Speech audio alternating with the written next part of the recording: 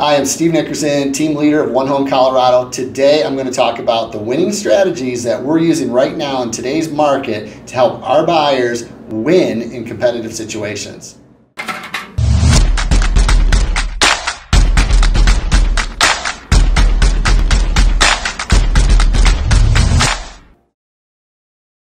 So right now, the key is with working with our buyers in this competitive market is that we position you so that the seller sees the buyer as a risk-free option, because the last thing a seller wants is a deal that's going to fall apart a week before the closing.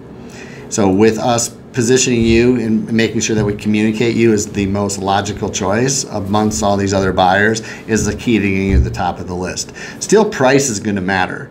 Like, just because you're the most risk-free, if you're 10,000 short, I can't do anything about that. You're probably going to lose that situation. However, if you're risk-free, I've had clients where we've been $5,000 less than the highest offer, but because we were able to position them, they got the deal because they were seen as the most logical choice and the one that's going to make it to the closing table. And that's what the seller most concerns about, because it starts really knowing your financial options. So one of the things that we do with our buyers right now is we're positioning them as cash buyers. We have a financial partner that we work with that will basically give you the cash so you can be a cash buyer. It costs you nothing. You just use them as a mortgage.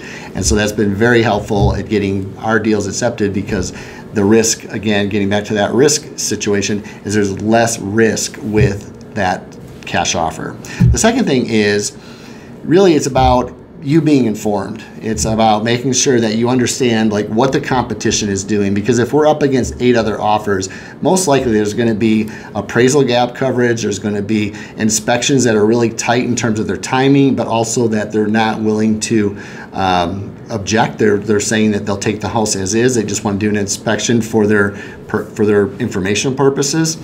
And then deposits. So I have one of our techniques that's been very successful is we've been doubling the deposit and then going hard money after the inspection, which guarantees that the seller, if you don't close, they're going to keep your deposit. I have not had a client lose a deposit. 32 years in real estate, that's never happened to me, ever.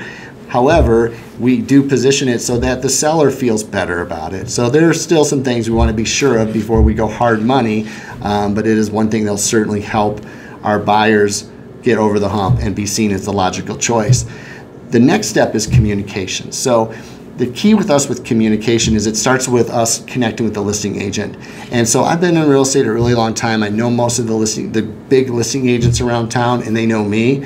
So they know that my deals make it to the closing table. They can look us up and see that our track record. So I make sure that we're in a very good communication, that they see us as a logical choice because of the experience that our team helps with our buyers and makes it easier for the listing agent. All right, so there's one more key point, and that's the timing and how that we position. Part of that positioning process is that we find out what the seller really wants in their timing. And typically what's best for the seller is a quick closing that gives them some time after closing to move out. And that could be anywhere from 5 days to 60 days or even longer.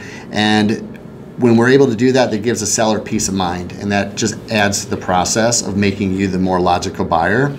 And the other thing is the timing of the deposit. So I mentioned hard money deposit earlier, and by that I mean it's non-refundable. So we set that timing so we do the inspection and then we do it quick. So that's another thing that sellers like to see, is a fast inspection. And oftentimes what I'll do with a buyer is we're presenting the offer, I'll go ahead and I'll set the inspection with one of our inspector partners before we even have the offer accepted, so that when I present the offer, that we're doing the inspection in 2 or 3 days.